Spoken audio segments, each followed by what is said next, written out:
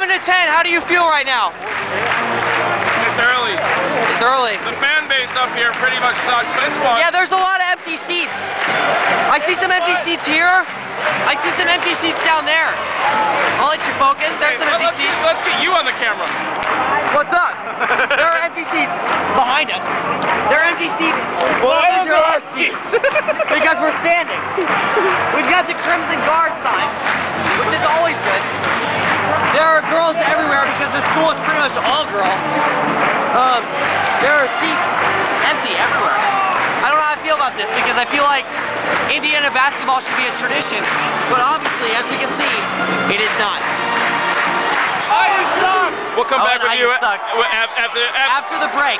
Next media timeout, we'll talk.